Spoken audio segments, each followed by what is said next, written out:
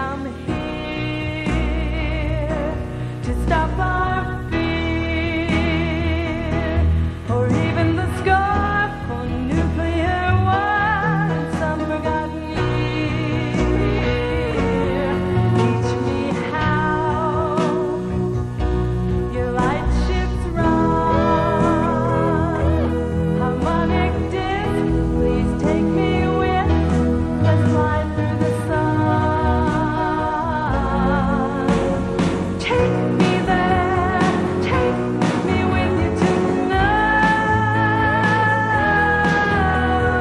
Take me there, take me with you tonight.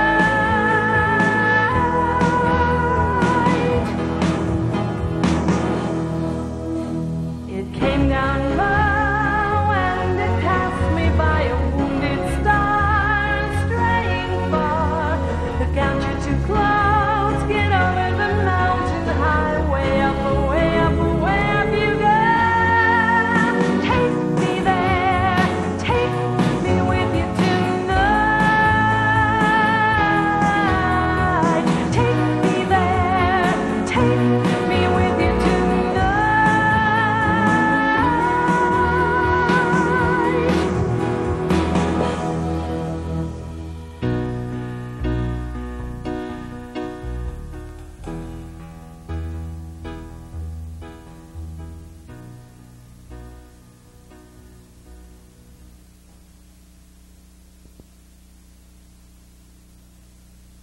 My name is William Cooper. I'm standing on Highway 375 in Nevada, about 140 miles north-northwest of Las Vegas. The mountain that I'm standing on is known as Hancock Mountain, and we are at Hancock Summit. Few people who travel this road, if any, ever realize that off in the distance over those mountains is one of the most closely guarded secrets in the history of the world. And that secret is the subject of this videotape.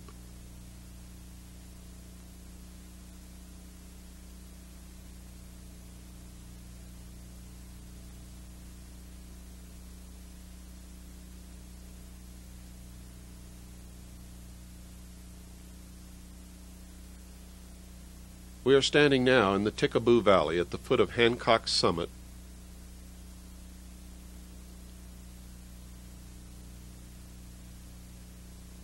Across the valley, approximately in the center, is a ranch owned by Steve Medlin. This is a cattle ranch, but it is also one of the first lines of security for a super-secret test site known as Area 51. On maps, when you can find it on maps, it is labeled Groom Dry Lake. Until recent years, this area was so desolate that few people ever bothered to venture into it. And also until recent years, there were no small towns anywhere near this area. Appearances are deceptive. This film was made in January. In the daytime it's chilly, usually requires that you wear some kind of a light jacket and sometimes a heavy jacket. But at nighttime, temperatures drop well below freezing. During the 2-week period that we filmed this documentary, we were only able to really use our cameras on 2 nights, because on all of the other nights, our equipment froze up and was literally useless. If you should venture into this area in the wintertime, make sure you bring plenty of warm clothing and emergency equipment should you break down at night. There is nothing out here except cactus, Joshua trees, tumbleweeds, snakes, lizards, a few birds, cattle scattered everywhere. No one is ever able to come into the Tikaboo Valley, or in fact anywhere near the test site from any direction, without being detected and monitored for the entire time that they are in the area.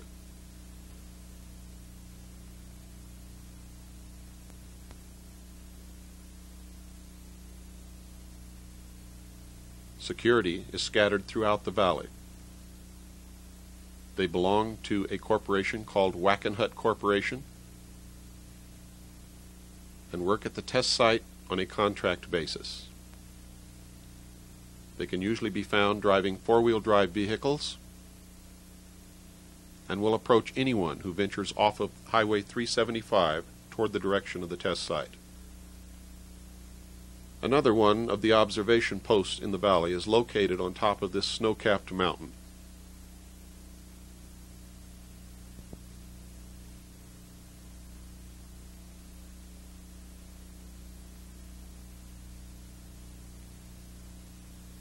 If you look carefully, at the very highest peak, you can see the observation tower. Also, if you notice, coming from the left side of your screen, you can see one of the black helicopters that patrols the entire area on a random basis. From this observation point at the top of the mountain, they can see everything and everyone for a radius of 80 miles.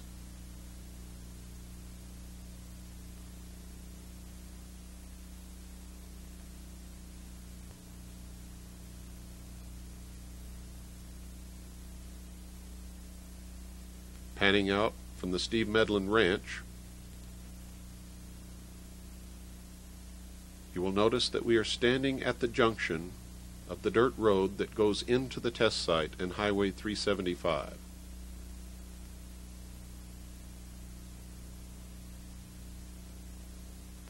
This road actually approaches the test site from the north, and the actual test site is about 45 degrees to the left of the road and over the mountains.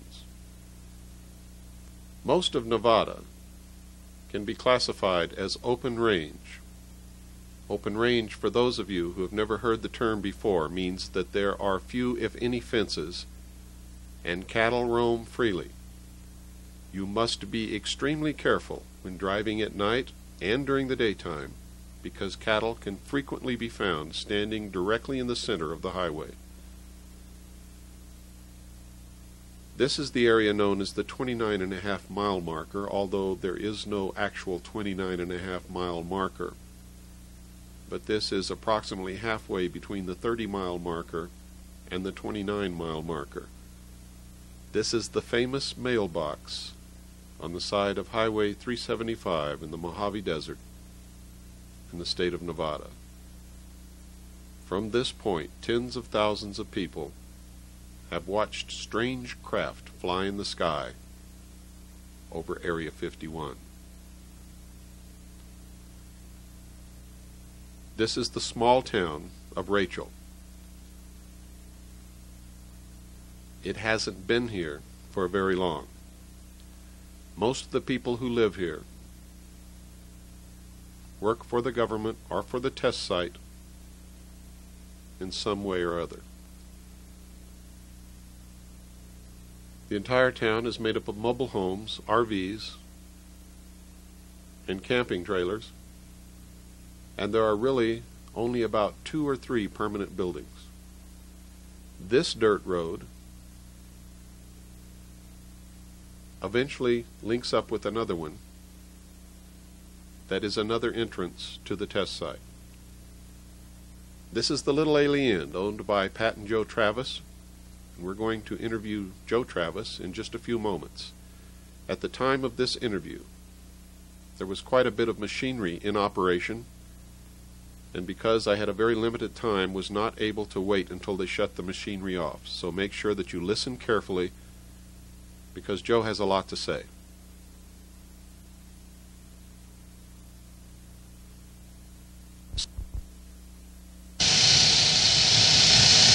We've been here going on 4 years, be 4 years in August, and it's been an experience. All the beautiful people we've met, things that we have learned about UFOs and such. It's been a fantastic experience. Something that a lot of people don't get to experience.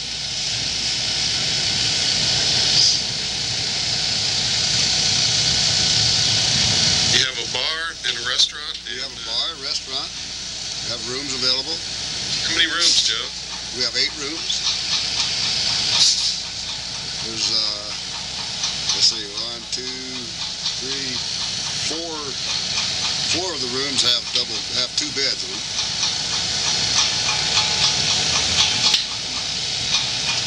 Have you ever seen any UFOs yourself?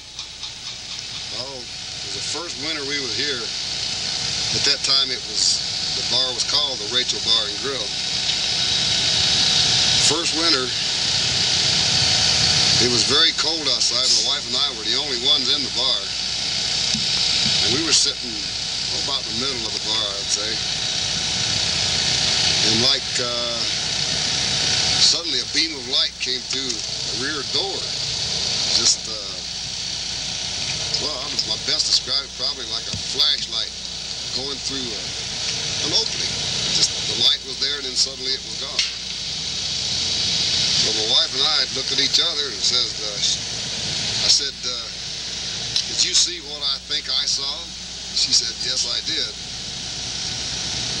And it was like that, I felt a presence. I don't know how else to describe it. I felt that something or some kind of energy was there.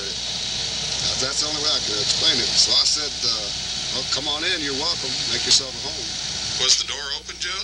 No, the door was closed. It was, like I say, it was very cold outside. It was probably 20 below zero. So this light was actually coming right through the door? Came right through the door. Just an instant right through the door.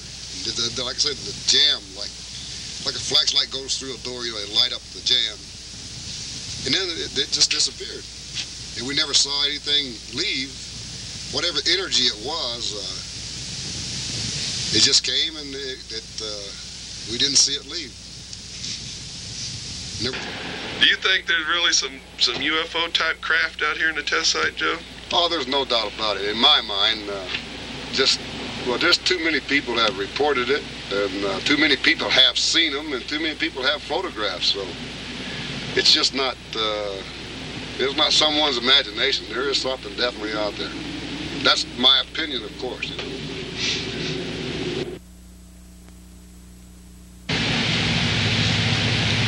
Okay, it's really nice to have you back again, Bill, and be able to visit with you again. We, as you know, and maybe our friends out there don't, we've been here for 3.5 years. It's almost 4 years. It's a little place out in, well, we kind of call it the hub. Everything goes on around us, at least 100 miles around. And we have a little bar and a little restaurant and a little motel. When we took this place over 3.5 years ago, it was a lot smaller than it is now, and it was kind of a big struggle for us. We did a lot of remodeling, we've done a lot of menu changes, and taken over a failed business and make it succeed with a lot of people's help. The local people just like you that come to see us and see what everything's all about up here. It was a few months after we were open when a man came in here late one night and told us that he had heard about our little place on the radio. Well, needless to say, there was no way this man could have heard about us on the radio. We're out in the middle of nowhere. We're just way too small and financially not strong enough at all to pay for any radio time. What's this man want? That's what we said that night. As it ended up, we talked a little bit. Sure enough, it wasn't very long before Billy Goodman called us on the radio, and we found out it was a fact. He had been talking about our little place. The fun, the good people, the good food, we just have a good time up here. And the UFO activity that had been going on around our area. And we have since then kind of become an information exchange center. The people that come here are just from every realm of life. We have had people here from every place in the United States and around the world. We have a lot of tourists that come here traveling back and forth. We have a lot of people that are searching information on UFOs and things that Joe and I have seen or not seen, or other people that have seen these things. It was a while back, probably 2 years. It was either in January or late December or January 2 years ago. And up here where we are in Rachel, it gets very cold. And that particular time it was well below zeros. Joe and I were alone that night sitting in the bar. It was about 8 o'clock at night. I'm going to say between 8 and 9 because neither one of us are really sure. And through the middle of our back door came a beam of light.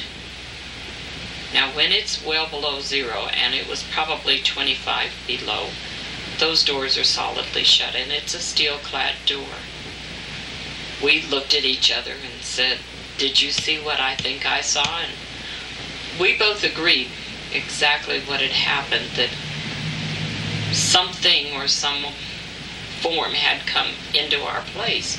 Well, we had occasionally told, just out in the general, you know, if they wanted to come and visit, that would be great. We would love to have a being.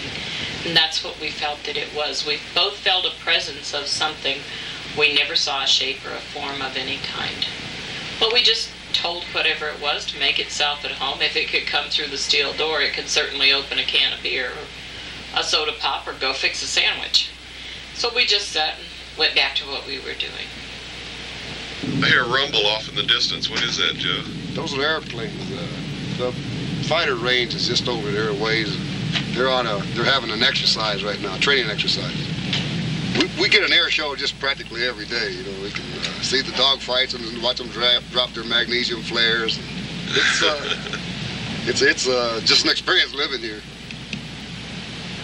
As a matter of fact, I came from Michigan in 1979 to Las Vegas, and I always tell everyone, if you wear out a pair of shoes in Nevada, well, you'll always live in Nevada. You'll always be back. You might leave, but you'll come back.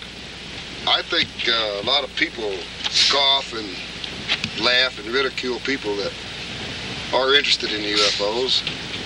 And I think before anyone forms an opinion, one way or the other, that they should take the time to do a little research on their own.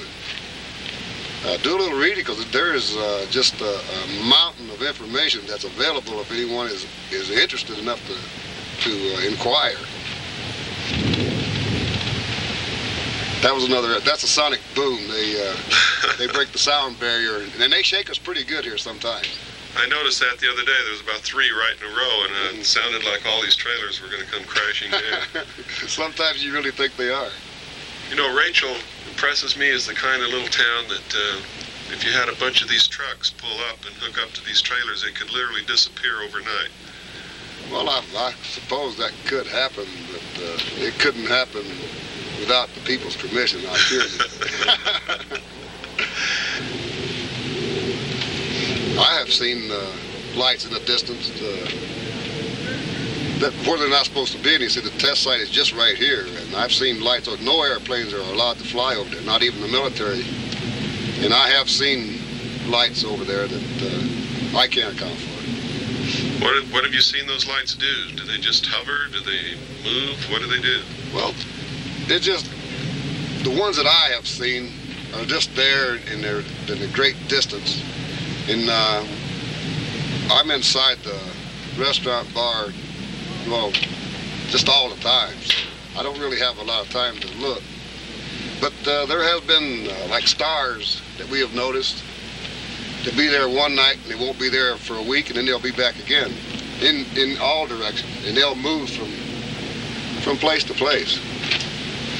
My wife saw, well, my wife was telling this one lady about the stars that we see that move, and she was skeptical, you know.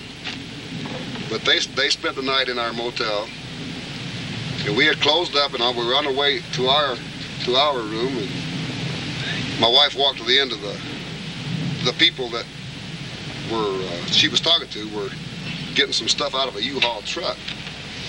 So the wife said hi, and we started chatting, and the wife walked over to the end of the building and said, "Here, I can't remember the lady's name.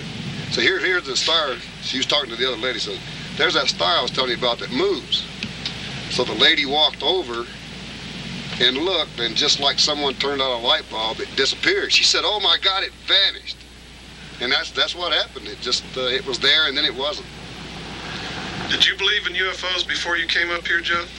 Well, I've always felt that I've kept an open mind about it, because anyone that can have the knowledge that there are trillions of stars in our galaxy alone, and each star is a sun. Well, I mean, that's mind-boggling. And if you think about that as our solar system is a star, our sun, well, it would be naive, even conceited to think that our planet is the only one of all these solar systems that support an Earth-type planet. Thank you, Joe. You're welcome. Last summer, there was quite a little difference. There was an object in the sky that Joe and I had watched quite a few nights when we went home, and it would change, and yet it would still be the same object. It would change positions, directions. I went to show a couple that had been here, particularly, her name was Susan, where their room was going to be, and I said to her about the object in the sky. I said, it's going to get brighter, it's going to lower, and it's just going to be different. She said, that's Venus. I said, no, Venus is up there, and I showed her where it was, just a little bit further up from this object. And it was about 10 minutes after 10 that night when Joe and I got to go home. And Susan and her husband were outside having to go through the truck to get what she had told me to put by the back door that was in the middle. Well, anyway, I got home a little ways past where they were, and I called to her because this object was excessively low, way down by where the hayfields are. And I called to her, and she got there, and she had just enough time to say, oh my God, it disappeared. And exactly just like that. That's how she saw it, and it disappeared. There was no afterglow. There was, usually if a light goes out, you see something. But there was nothing. It was just total blank. Well, by now, you should have guessed that the secret that we're looking for is what the public generally calls UFOs. But that's not the only thing that you can find in the Mojave Desert in Nevada. There are many old abandoned mines, mine shafts, mining equipment, and a lot of it is dangerous. Be very careful if you come out here and you find these old mines. The shafts can collapse at any moment. In two of the mines, I actually found dynamite that had been left. This valley looks like it's empty. But just follow the camera and it'll zoom right in on the remnants of an old mining town. This whole valley is filled with the ruins of rock homes, mines. Who knows who lived here? But as you can see, it's just at the top of Coyote Summit above the little town of Rachel. I found this old ghost town when I was looking for a vantage point from which to view any portion of the test site and to watch the aerobatics of the fighter planes. 110 miles in that direction over those mountains is the little town of Tonopah and the Tonopah test site.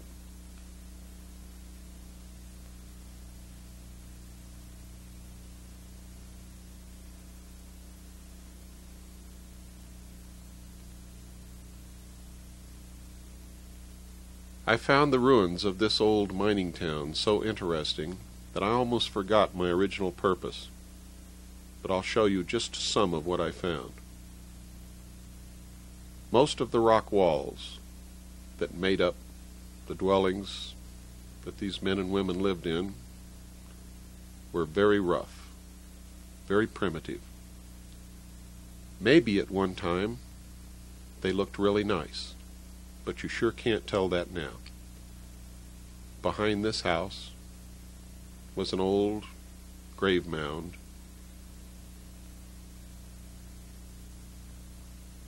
the marker long since gone. No way to tell who was buried under that pile of rocks.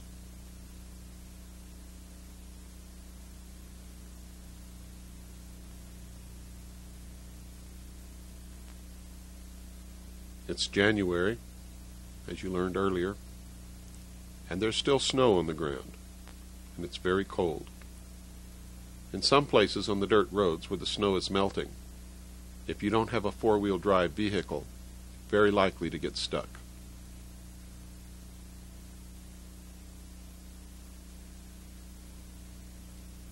This is the only building in this little valley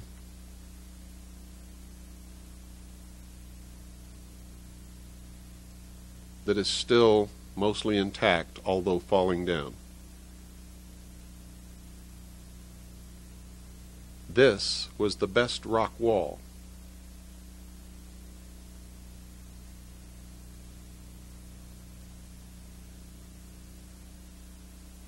I soon discovered that I had to be very careful as I walked around these ruins. The ground was deceptive, and there are many holes just lightly covered by dirt and old rotten wood. And this is one of them.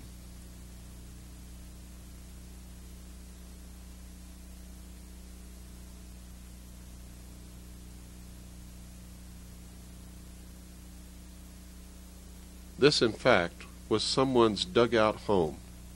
The remains of an old wooden couch and a cardboard box are all that's left.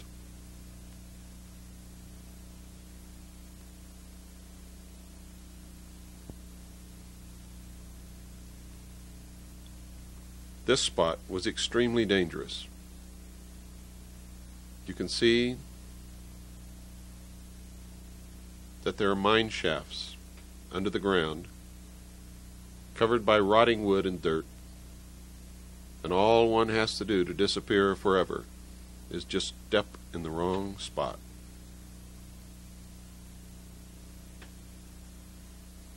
Looking back across the valley, it was very hard to leave without walking across and exploring this old building, but realizing the dangers that lie just below the ground, the many tunnels and shafts that these men dug during the years that they looked for whatever they were looking for, kept me from doing it. From this side, we are on the exact opposite side of the mountain where the observation post is, and from this side you can see it much better.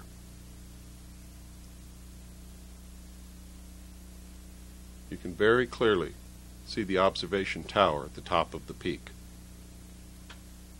And now it's time to go down and wait for sunset at the 29.5-mile marker and see what we can film over the top of the test site.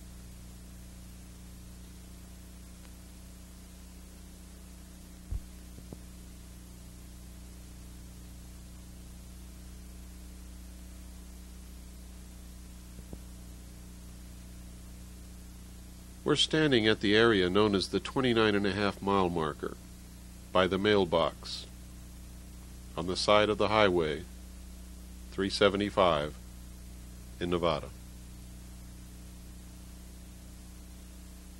Nobody knew about this spot until I revealed its existence on the Billy Goodman Happening KVEG radio show in 1989. Many of the listeners called in and urged Billy to put together a field trip so that they could come out and see if what I had told them was the truth or not. Since then, literally, tens of thousands of people have come out and stood at this spot and watched these strange craft that belong to the United States government fly in the sky over the test site.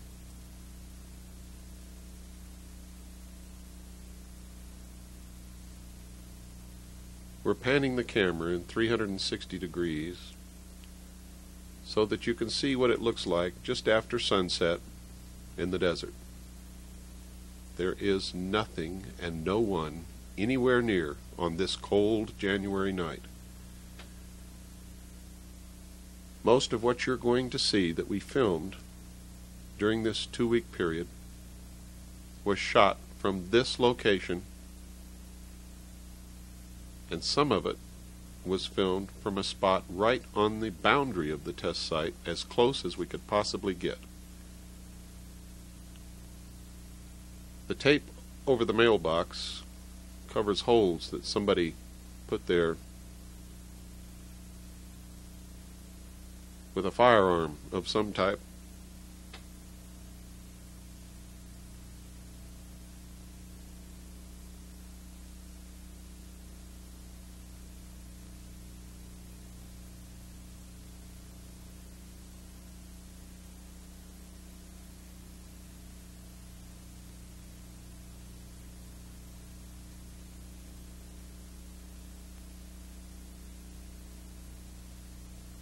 Very soon it will be dark, below freezing, and no moon. What you're watching is one of the fighter planes streaking across the sky. Training exercises and dogfights are conducted in this area frequently. Every day, while I'm asleep, these planes conduct their exercises, and I'm awakened on many occasions by sonic booms. If you'll watch closely, coming from the left side of the screen will be another fighter plane, and you can see how good these pilots really are as they literally come head-on and meet in midair.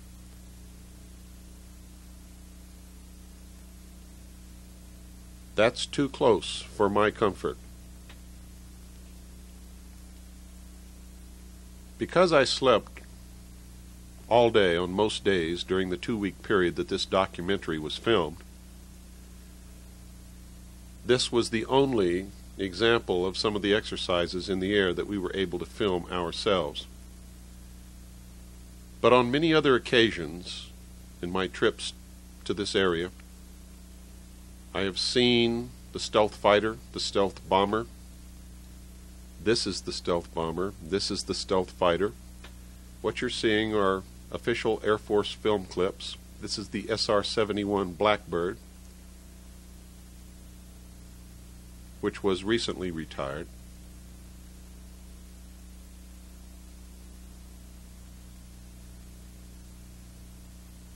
This is the B-1 bomber. I have seen the B-1 bomber literally flying approximately 100 feet above the ground across the Tickaboo Valley. I have seen the stealth fighter, the B-2 bomber, several MiGs, all kinds of the latest fighter aircraft. And you can see all of these things too if you venture out into this area of Nevada.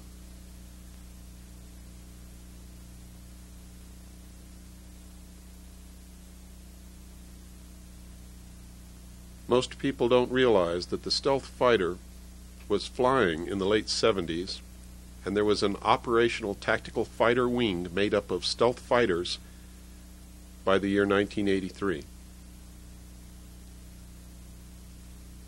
The inhabitants of the Mojave Desert in this area knew about these aircraft many years before the general public even had the slightest hint that they existed.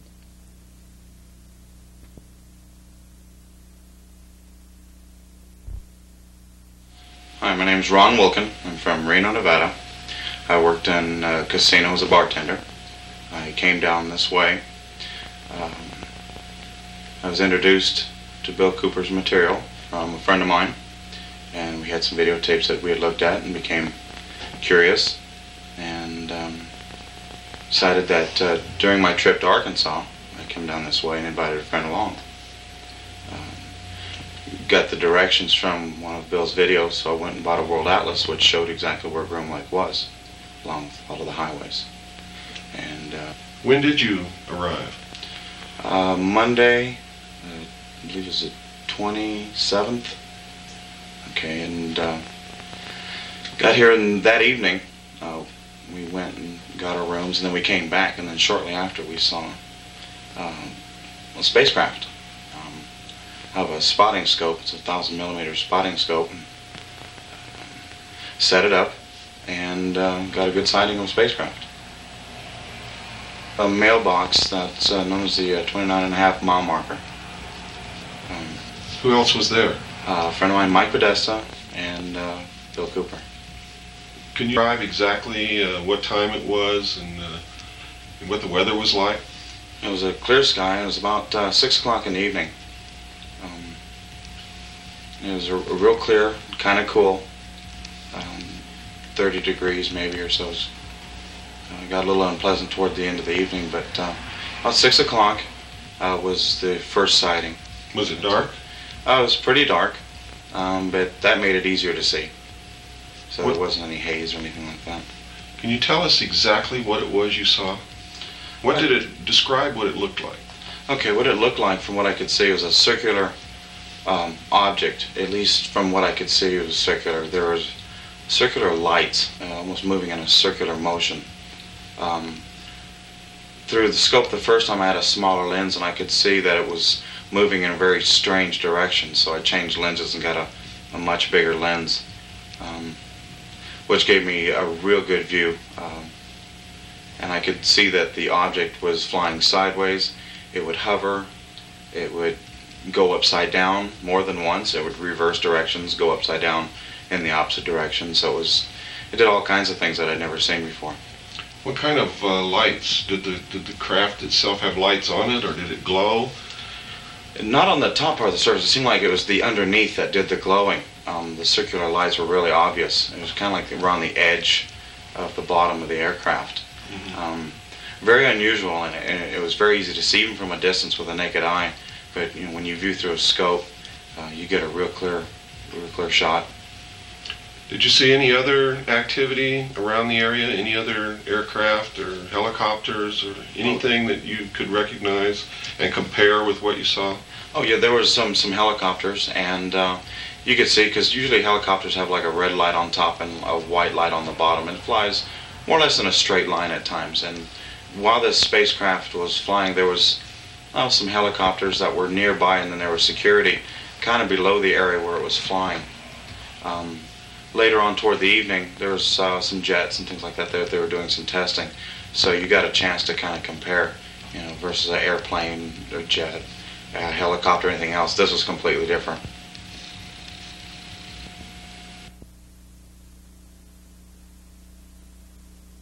On the first night that we were able to film the craft in the air, I thought it would be important to film some other things that people might think to confuse with what they were seeing.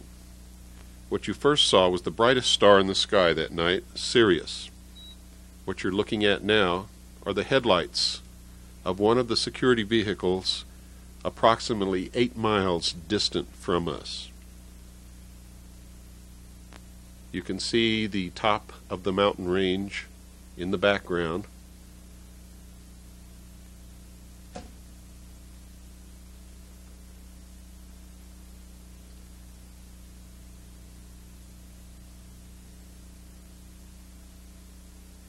It is really very dark, and that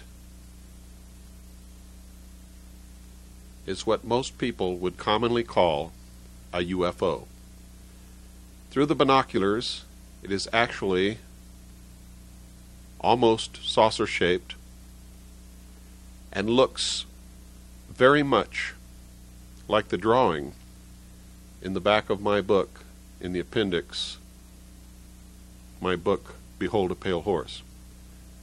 This vehicle is moving at an unbelievable speed.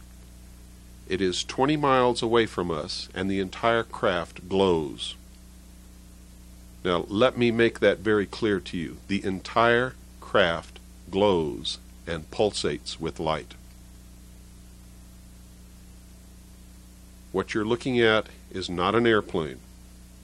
It is not a rocket. It is not a balloon.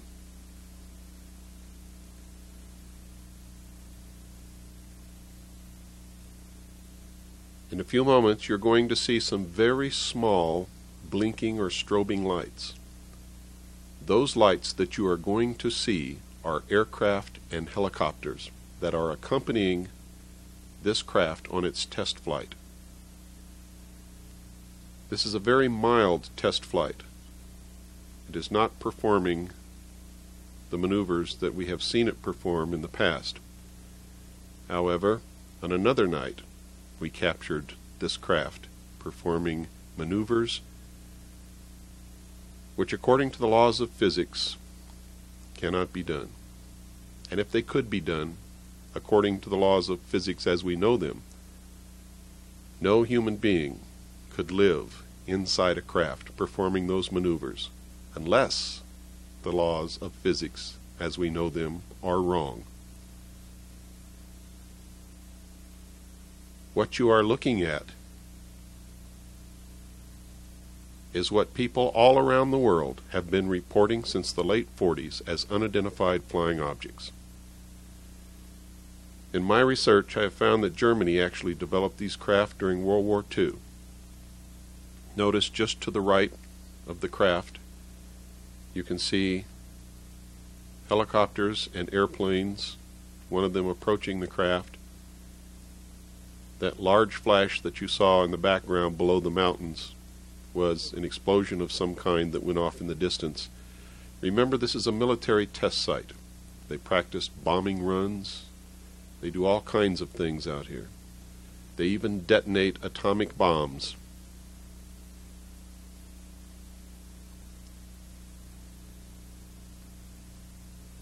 See how small the airplanes and helicopters are compared to this craft?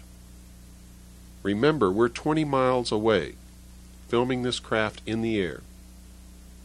The horizontal movements, the real rapid ones, are when I'm panning the camera to keep it in the frame. At no time ever do I move the camera vertically. What you are seeing there is the craft making those maneuvers on its own. The only movement of the camera is horizontally to keep the craft in the frame of the video camera.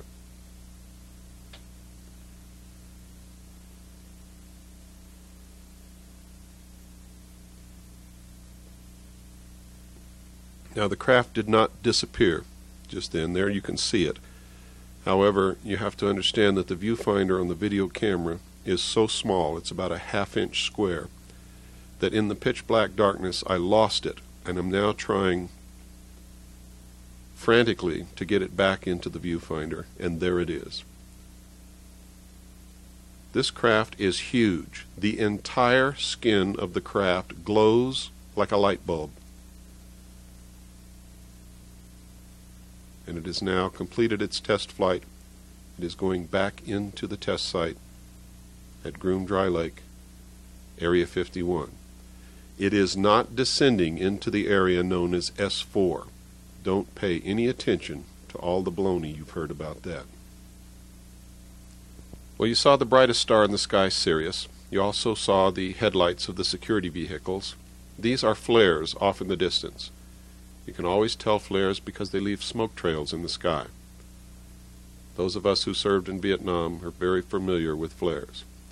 The small strobing white lights that you see diving down toward the flares are aircraft making practice bomb runs approximately 20 miles from our location.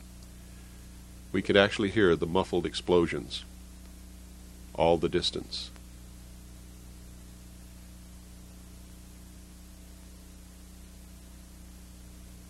You can see now another plane coming in to make his run. My name is Mike Podesta. I'm from Reno, Nevada. 28 years old, former member of the U.S. Freestyle Ski Team. We just came up to Rachel, Nevada, or Area 51, to check out some things that we could see.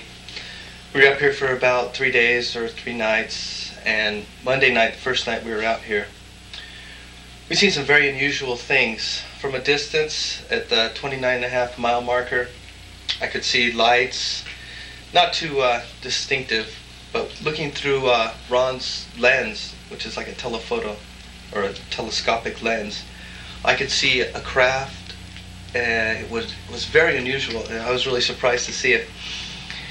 When I looked at it, it started to do like donut-shaped circles, and then it started to glow really bright, and it started on a trajectory with all these other lights. I assumed they were helicopters or planes around it. Our cameras froze up. It was very interesting. It was very cold, and the sighting lasted about 3 minutes, and about 1 minute after the first craft was moving, another one popped up. And we could see that they were very different, not like an aircraft where it has landing lights. This whole thing was lit up. I've never seen anything like it except for Bill Cooper's video, which shows something very weird. And I would advise anybody, if you're very interested, to come up and check this out. I took 4 days off of work, my own money. I'm a concerned citizen. I really wanted to see for myself, and you can too. Just go out there and look for yourself. It's easy to find, and it's worth your while. Just 3 minutes of a sighting made my whole trip. Did you have any doubts before you came that it might be just a bunch of baloney and maybe you wouldn't see anything at all? No, I didn't. After seeing so many things on, so many photographs and video footage of Bill Cooper's and also some other footage, I knew something's going on, but I really did come down here to see it with my own eyes. And I did. And I was amazed. So you know beyond any shadow of a doubt that they're testing some totally unconventional and unorthodox type of aerial craft in what's called the Groom Dry Lake facility. Definitely. You know, I think of people say UFO, unidentified flying object. Well, it's over a military facility, so I would identify it as a government craft.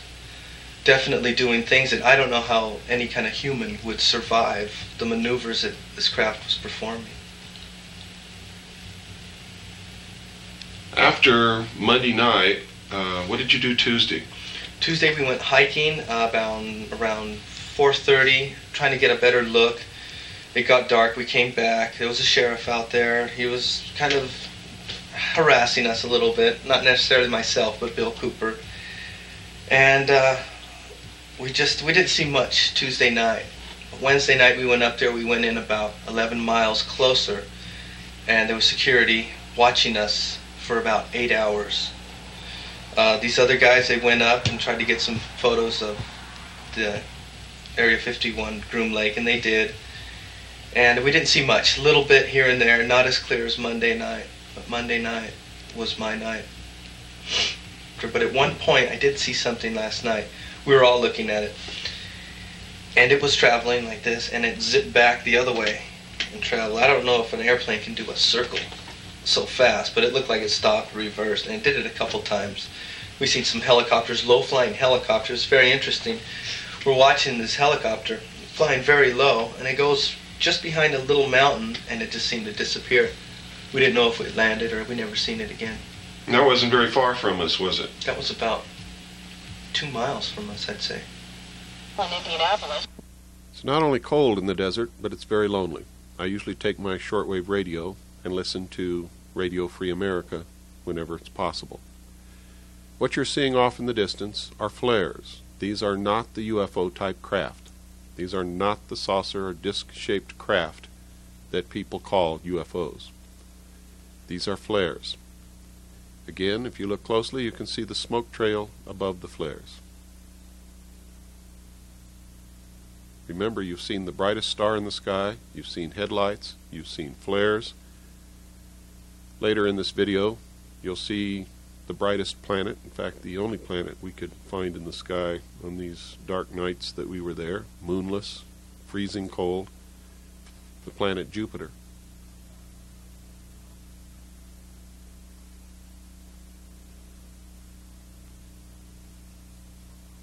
We wanted to make sure that you could see everything that people could possibly say was being confused with this craft that we're filming.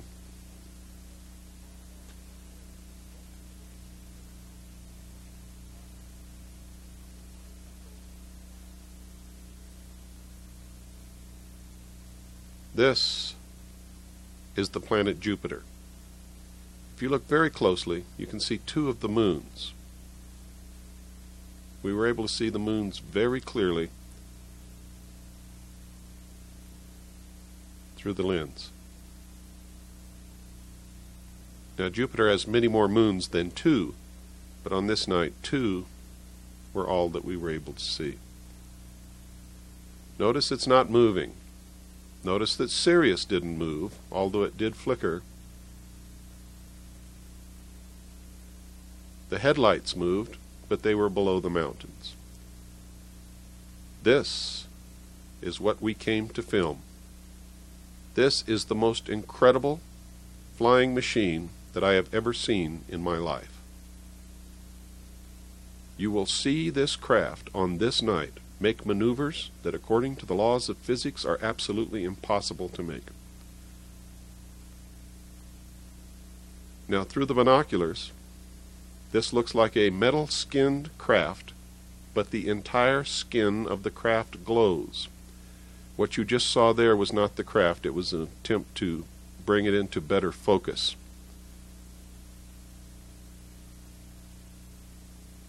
When you see extremely rapid horizontal movements like that, it is us moving the camera to keep it in the frame. We never move the camera vertically. Never. You just saw the craft do something that we've witnessed on many occasions. It literally disappears from the sky. Through the binoculars, you can see absolutely nothing there. It doesn't turn out lights. It doesn't stop glowing. It disappears. If what we've observed on other trips and on this night is what we think we're observing, then these craft are actually time machines. You see it just come back. It just materializes out of nowhere. And there it's gone again. This is uncut, unedited film. It is rolling exactly as we shot it. Now that's us moving to keep the craft in the frame. Remember, we never move the camera vertically.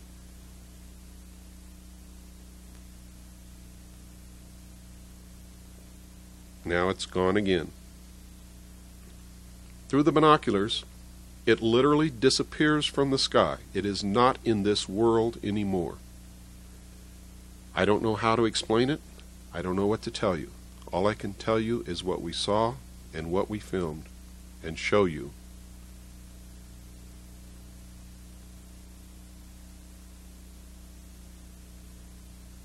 These maneuvers by these craft have been reported by people all over the world, from every walk of life, from every station, from every economic situation, from presidents and leaders and rulers of countries, to chief executive officers of large corporations, to military personnel, officers and enlisted, to the man on the street, to homeless,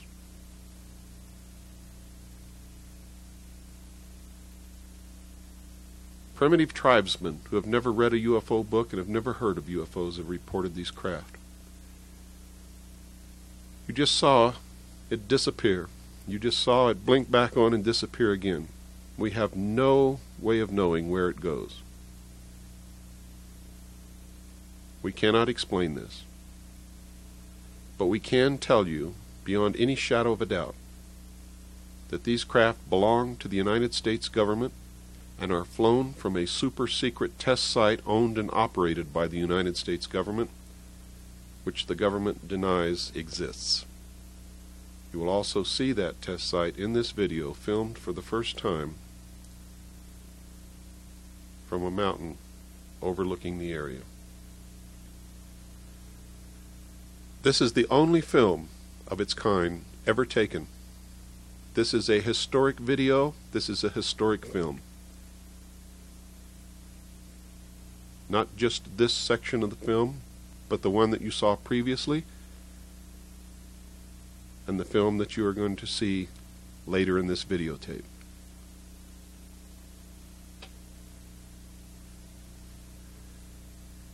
Now, if Germany developed this technology during World War II, and they've been secretly working on it ever since, why is it kept so secret from the public when we know by our research that the United States government Great Britain, Canada, and the Soviet Union all possess this technology. Did it come, as many people say, from an extraterrestrial source? I can't answer that question. Those are the donut-shaped movements that was explained to you by one of the people that I took along with me. The 4 people that you see in this videotape had never seen a UFO before in their life, and that's why I brought them with me, so that you could hear from their own mouth what they saw. Now let me venture a question to you. What better way to unite all humanity in a one-world government than if we were attacked by some other species from some other planet?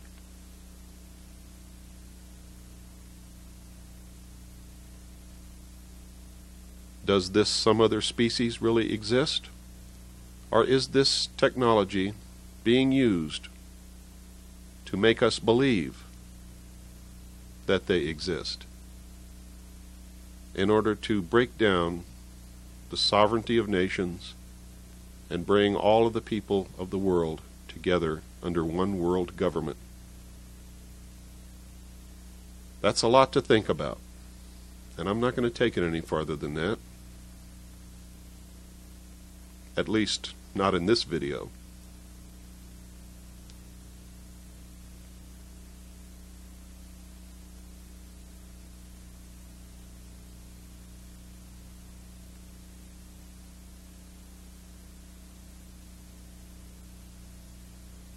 Remember, this film is uncut and unedited.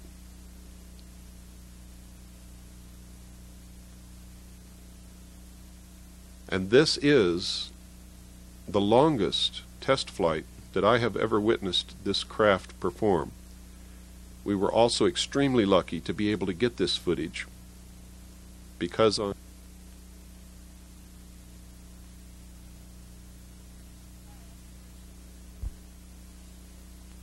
me and my husband were invited by Bill Cooper to come up and to view the Area 51 Groom Lake test site. We came up Monday night. We happened to pass Bill on the 29.5-mile marker going to the Little Alien, and we didn't really realize he was there. Anyway, we got into town and we didn't do anything that night. And the next day we went up into the mountain area where we were right before the mountain that you're supposed to climb, and it was a little late, and our 2 buddies, Ron and Mike, decided to trek off and try to climb the mountain, and as it turned out it got too dark and they couldn't see a thing, and they were lost for quite a long time. And me and my husband and Bill were up on the hill, and we were watching how the security kept coming back and forth and in and out of the test range area and watching us quite concerned. And as it turned out, some security officer came out and checked out the vehicle, and because it's the federal land, I believe, that we were on, they called the sheriff. And as it turned out, the sheriff came out and basically asked us to leave, but Bill pretty much stuck up for the whole situation and told us that, told the man that we weren't supposed to leave because this was federal land and we could stay there. So as it turned out, he kind of made up an excuse that we had to move our vehicles away from a watering hole where the cattle come, and we got to stay longer. And as it turned out, during this time, Ron and Mike finally found their way up after probably 2.5 hours of being out in the desert, and they were freezing and tired and what have you, but it was quite an experience, I'm sure, for them.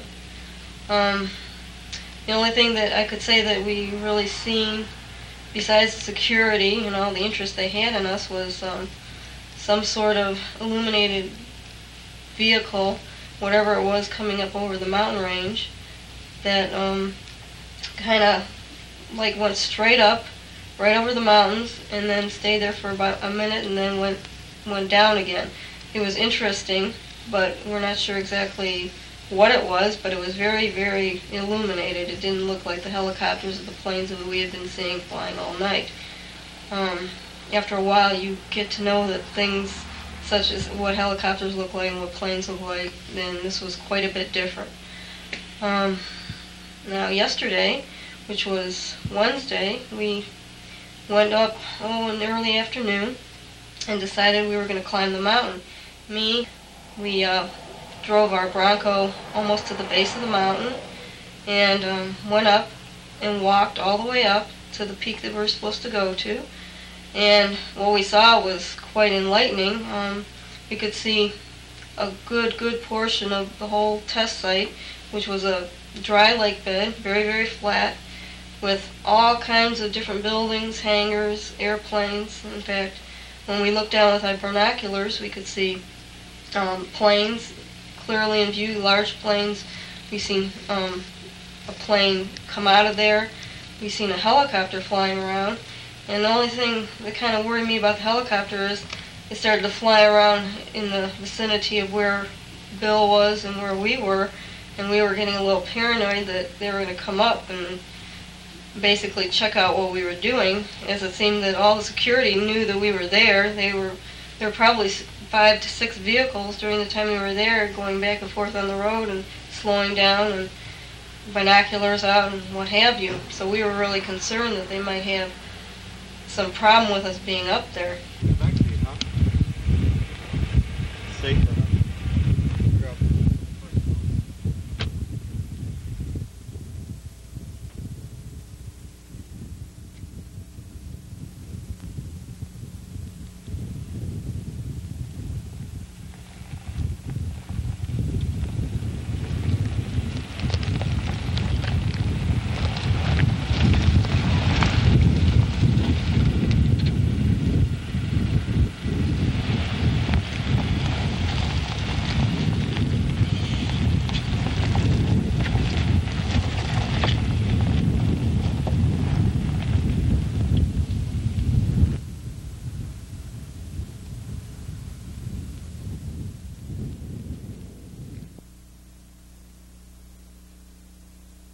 Well, there they go, off into the desert.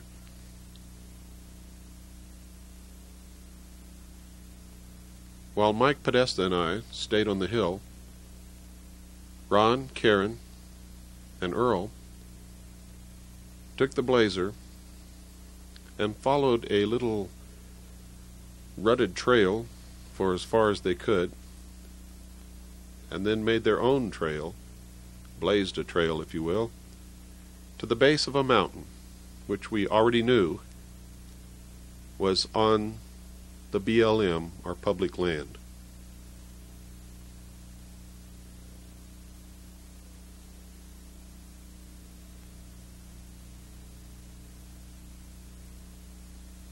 Right in the center of your screen, just over those rocks, is their four-wheel drive Blazer. They are literally picking their way through the cactus, the rocks, the tumbleweeds. Again, they are just a little below the center of the screen.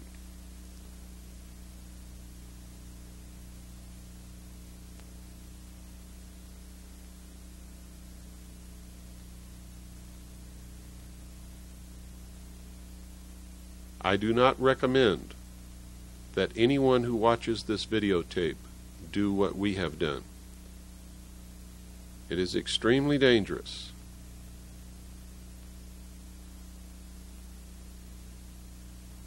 You can see where we're at. We are literally almost on the boundary of the test site.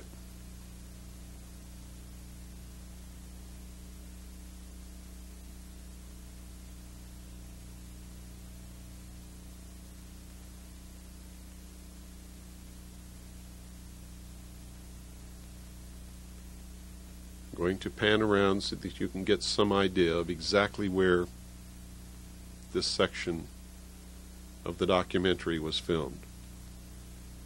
Down at the lower part of the screen you can see the water hole that the sheriff made us move our vehicles 1,000 yards away from in the middle of the night. We won the battle because he told us we had to leave the entire area.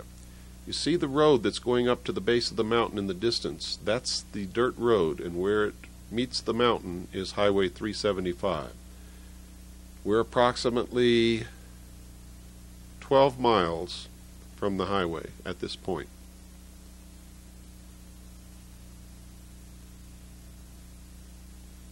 Again, you can see that there is nothing and no one anywhere around except right over those mountains that you're looking at. It's one of the most super secret test sites in the United States of America.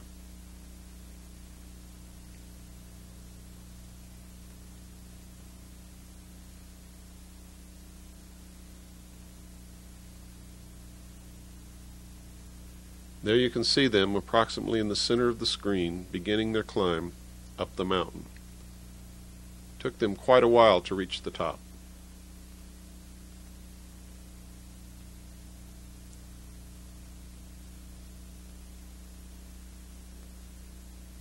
Again, they're about in the center of the screen.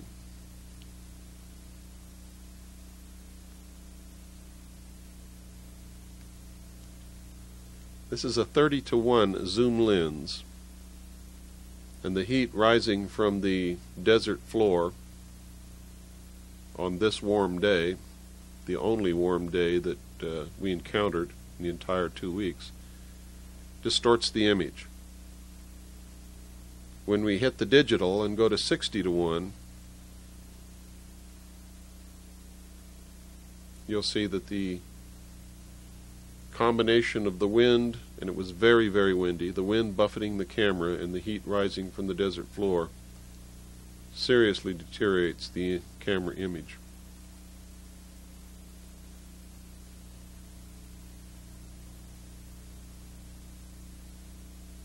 We had a very steady wind on this entire day, and it was almost impossible to keep the camera still, even on a very heavy, sturdy professional tripod. Well, they've reached the top, and the first one who was up there, who's sitting on the rock, was Karen, and she never let the other two live it down for the rest of the time that we were together. Her husband, Earl, was last.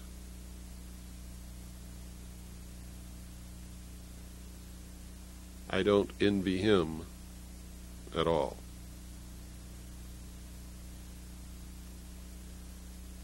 Now you can see exactly where they are. From that vantage point, they were able to look right down in and view the entire test site.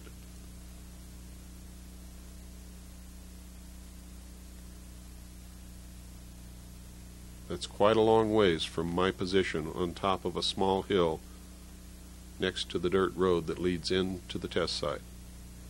The actual border of the test site at this point is no farther than 3/4 of a mile from our position.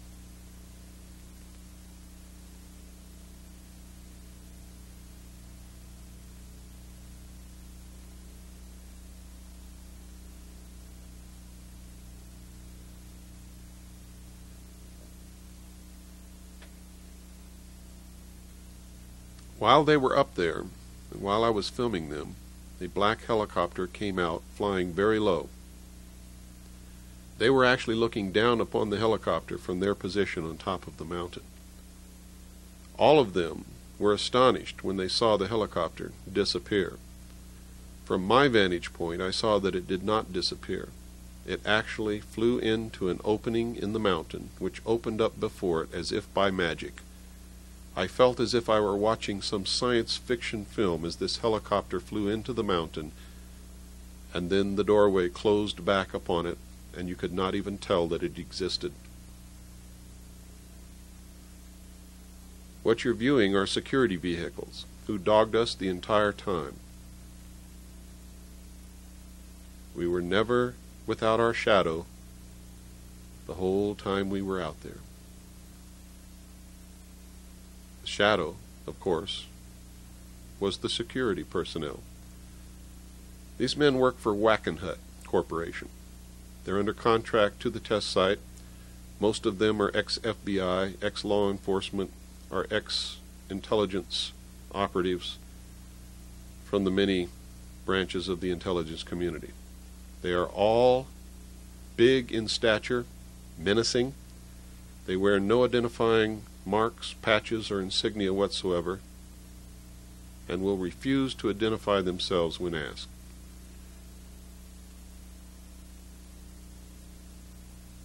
These two drove up and wrote down the license number of our vehicles.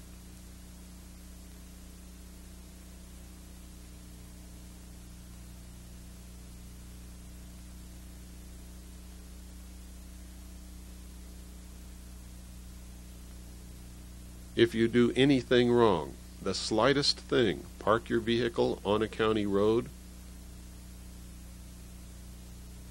if they run your license plates and find that you have warrants outstanding, anything, they will use the slightest excuse to call the county sheriff to come and either arrest you or order you to leave the area.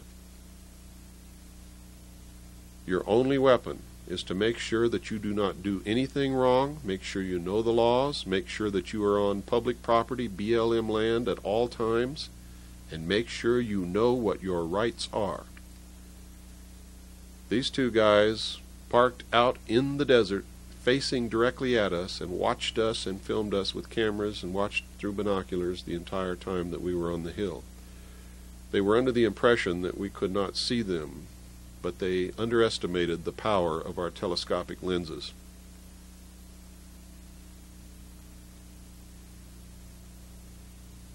That will give you some idea of the security. Well, you can see our intrepid climbers coming back down the mountain, and you will hear from one of them now. And we were getting a little paranoid that they were going to come up and basically check out what we were doing, as it seemed that all the security knew that we were there. There were probably 5 to 6 vehicles during the time we were there, going back and forth on the road and slowing down, and binoculars out and what have you. So we were really concerned that they might have some problem with us being up there. As it turned out, the helicopter just flew around for a couple of minutes, and then I don't know where it went, but it just disappeared, and I don't know where it went because it didn't go behind any mountains. The mountains were too low.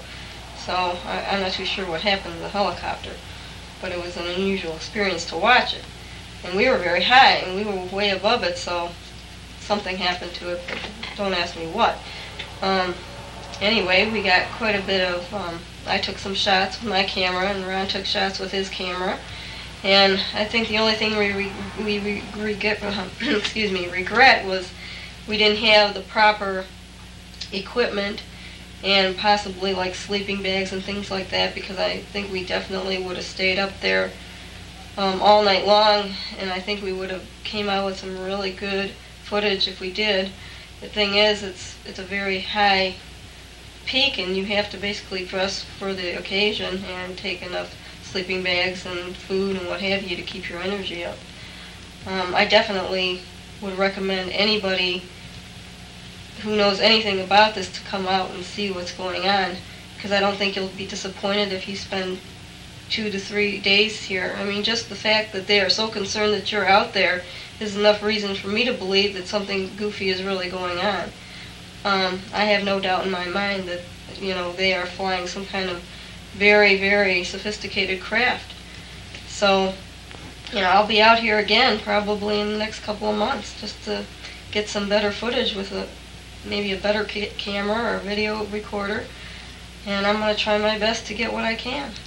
Well, that there definitely is something strange going out there with the government, and I think that if you have any interest in seeing any kind of flying saucer type vehicle, that this is probably the best place to come. If you stay a few days, you can probably see something. And just don't worry too much about the security. As long as you're on the right piece of property, I guess you're going to be all right. I think they try to intimidate you a lot, but it doesn't really bother me. I think just being out there in the desert and seeing all these unusual things is enough to make me feel that, well, I should take the time and do it and not worry about, what they think. I will be out again, so until next time. On one of the last nights of my stay, exactly on the boundary of the test site, I watched this craft come up and fly directly over my head. The camera was on a tripod and captured this film footage as I watched. I was so surprised by the actions of this craft, which made no noise whatsoever, that I couldn't even think to pick up the camera and turn it around and follow it across the Tickaboo Valley.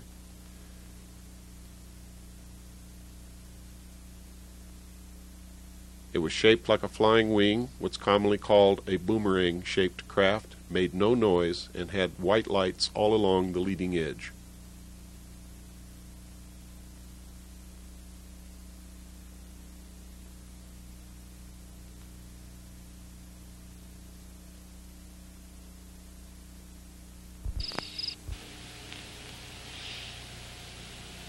Hi, my name is Earl Shepard. I'm from Pinckney, Michigan, and I'm here with my wife. I was invited out to Area 51, which is also, excuse me, Groom Dry Lake by Bill Cooper. We came out here Monday. We didn't see anything Monday due to the fact that we were trying to catch up with Bill. But we came out Tuesday evening. It was about 8 o'clock. We were sitting up on a hill area, and we were sitting in the truck because it was very cold.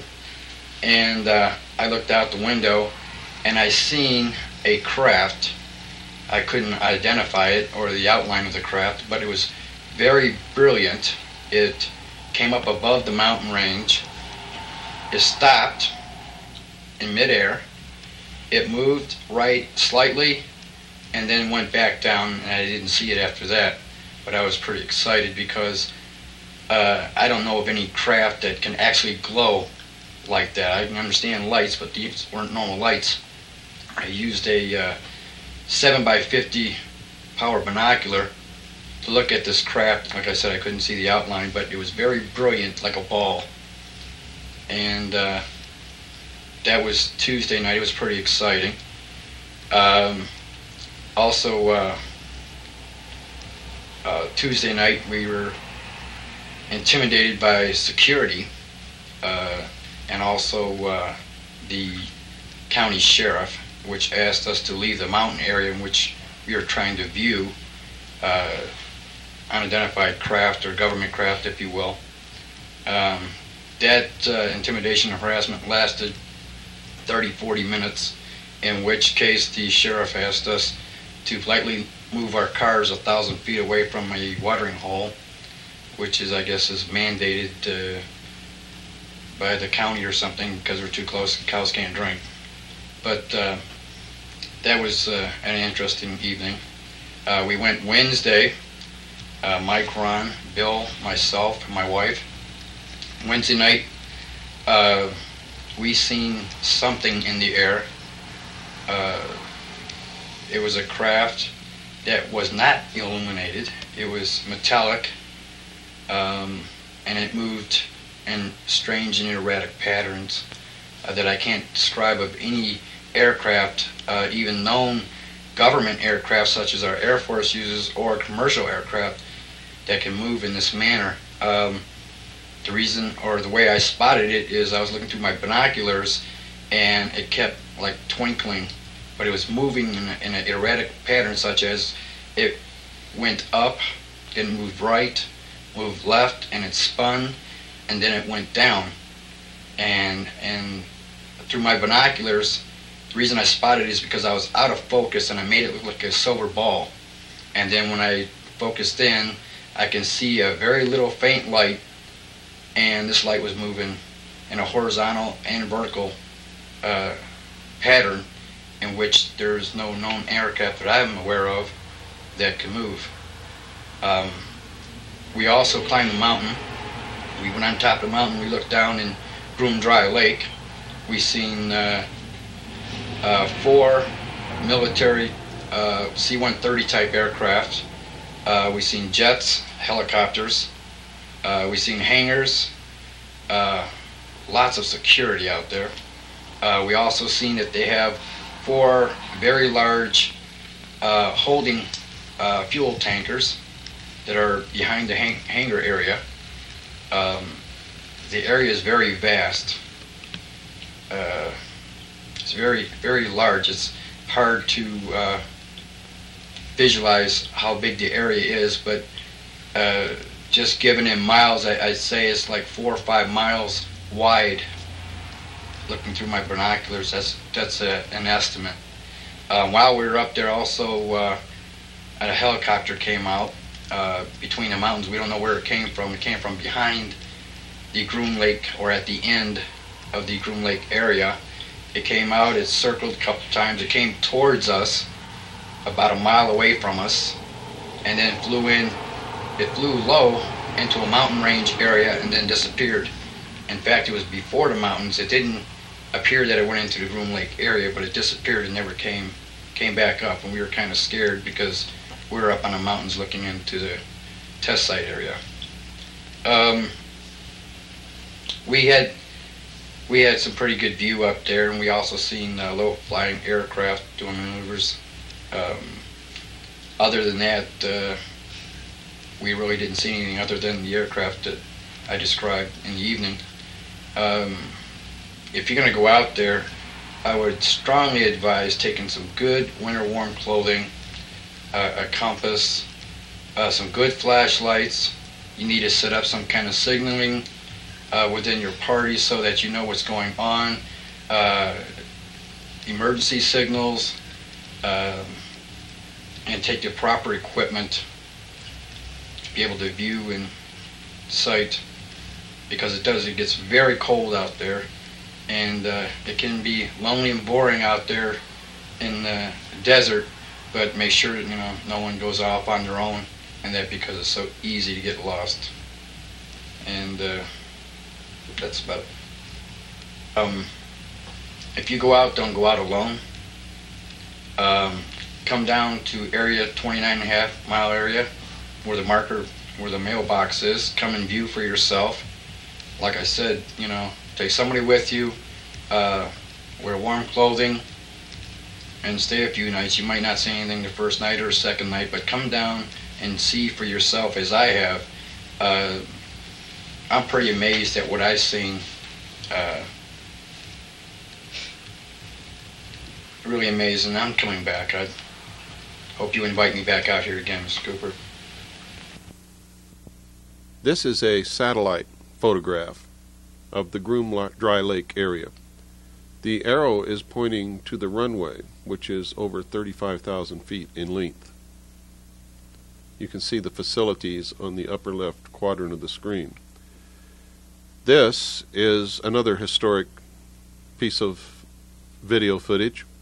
The first footage ever taken of the actual installation inside Groom Dry Lake from the top of the mountain, which you saw climbed earlier in this videotape. Here you're seeing an airplane land at the site. This is not one of the saucer-shaped craft. What you're looking at are the landing lights. You can see it very clearly through binoculars. The actual craft that we're talking about, the UFO saucer-shaped type craft, the entire thing glows. The entire flying machine glows like a light bulb. Now it's landed on the runway and it's taxiing up to the facilities. The Army, Navy, and Air Force, and the Marines, and the United States government have denied the existence of this test site for years. However, there have been many slips and leaks. These are two of the expedition that produced this film. The actual video footage was shot by Mr. Charles Wren of Millennium Productions in Los Angeles.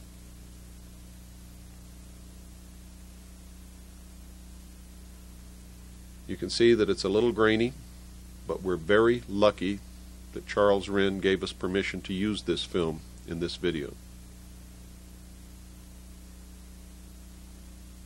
And I might remind you that beggars can't be choosers.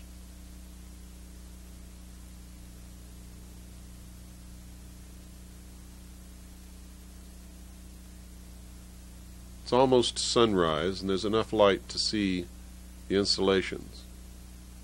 very difficult to focus a camera in a very, very small viewfinder in the dim light.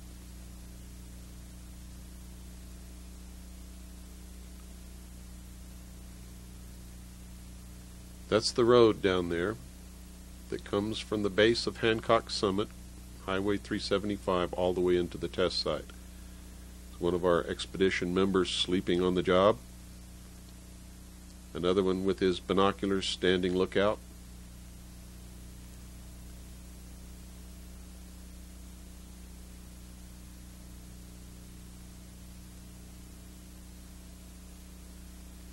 They were hoping to get some footage of the craft in flight from the top of the mountain on this night, but the only thing that flew in the air was the plane that you saw land on the runway.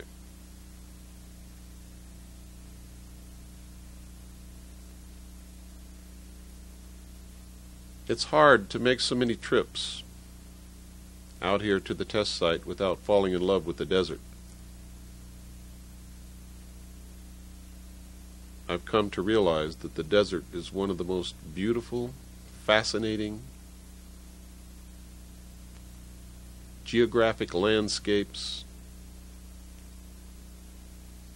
that there is.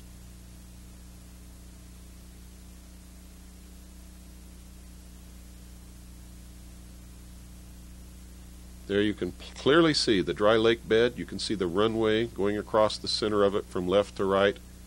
And you can see the hangars and the buildings and facilities. This videotape proves once and for all that when the Air Force, the Navy, the Marines, and the Army, and the government deny the existence of this super secret test site and claim that there's nothing there but dry lake bed, that in fact is a lie.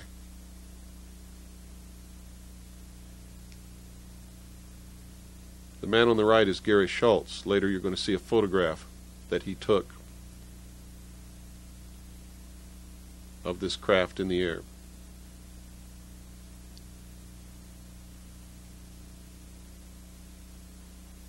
We're quite a pair, Gary and I. He has one arm and I have one leg.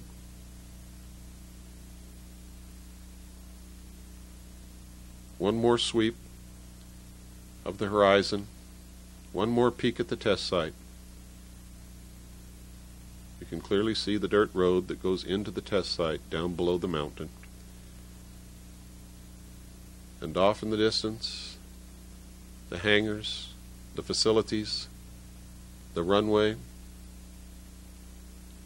From the top of the mountain with binoculars or with a telescope, you can see everything quite clearly.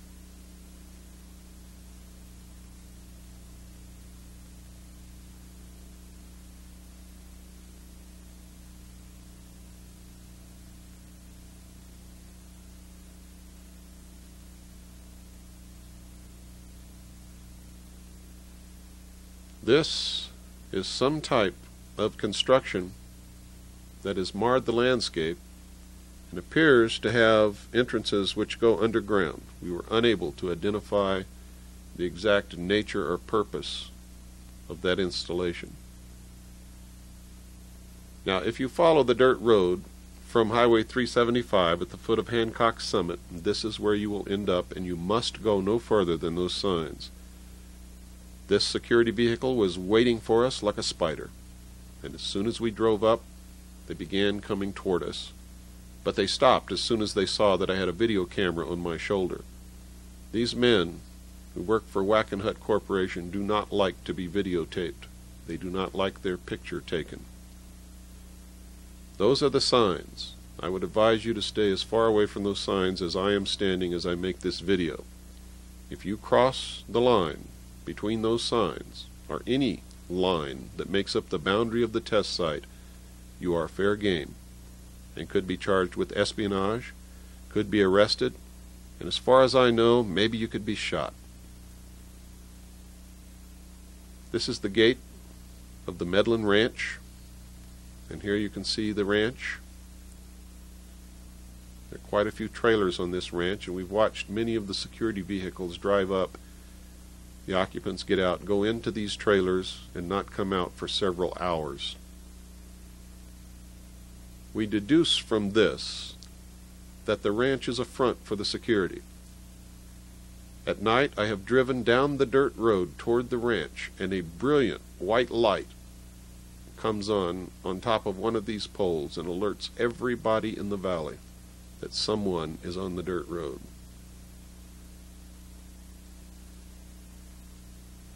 As I said in the beginning of this film, you cannot come anywhere near this test site without coming under the surveillance of someone for the entire time that you are here.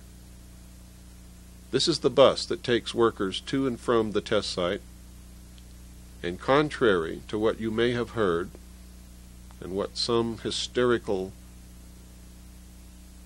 storytellers have said, you can clearly see that the bus windows are not blacked out. These men who work in this test site and the women who work in the test site know exactly where they work, and there is no need to black out the bus windows.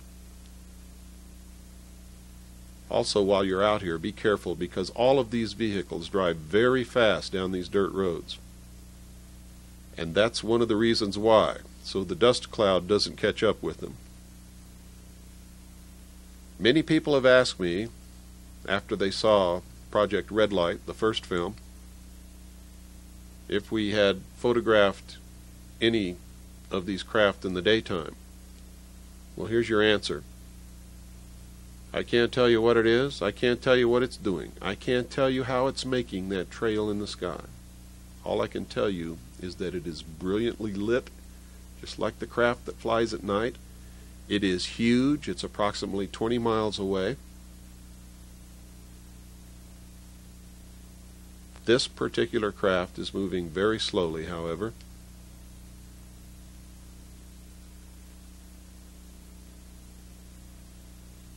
We suspect that they produce some kind of electromagnetic field which literally ionizes the air. Whereas it looks like the entire skin of the craft is glowing, it may be that it is ionizing the air, and it is the air that is glowing. Now, that's just a supposition. I don't know that to be fact. Now watch what happens here. These things are absolutely incredible. When I was attached to the Office of Naval Intelligence many years ago, I learned that whatever you perceive as the state of the art of any technology in the public sector, that they are at least 50 to 100 years ahead in secret. This videotape should prove to anyone who watches it that science fiction is no longer fiction. It is science fact.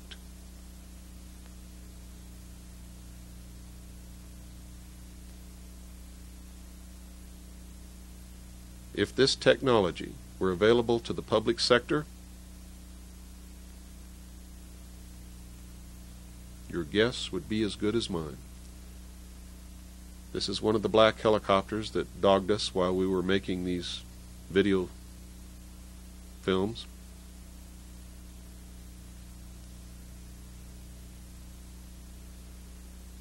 We saw this in the sky, and it probably is a natural phenomenon, but it was just too unusual to go unfilmed. It is a large Roman numeral 6. This is what's commonly known as a cigar-shaped craft hovering above the test site in daylight. You can see that it's right under the tip of that white cloud. It is metal. Through the binoculars, you can clearly see that it is metal. It moves out from under the tip of that white cloud and actually moves sideways into the cloud bank behind it after moving some distance to the left. You will watch it move to the left out from under the small cloud that it's sitting under, and then you will see it move away from the camera, directly away from the camera, and into the cloud bank behind it. It is a huge metal, unconventional type aircraft, and that's the only thing that I can tell you about it, because it's the only thing that I really know. I cannot tell you how these things are propelled. I cannot tell you what makes them work. I can't even tell you where they really originated from. but I can tell you that ones that we have filmed out here in the desert belong to and are operated by secret agencies of the United States government. And we know from our research that they are also owned and operated by the governments of Canada, Great Britain, and the Soviet Union.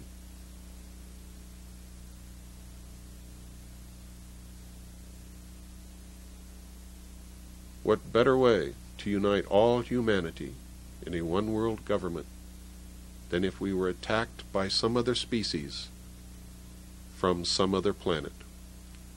I advise you to think very seriously about that statement.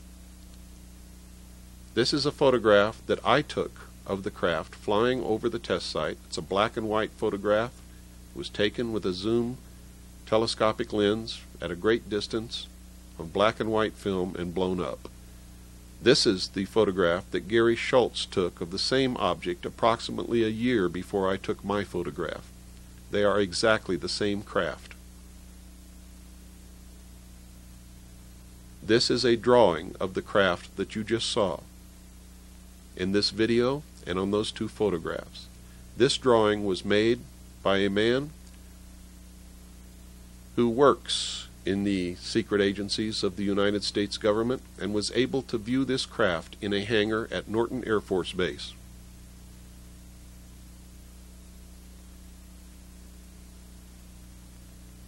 This drawing and one of the two photographs you just saw are included in the appendix of my book, Behold a Pale Horse.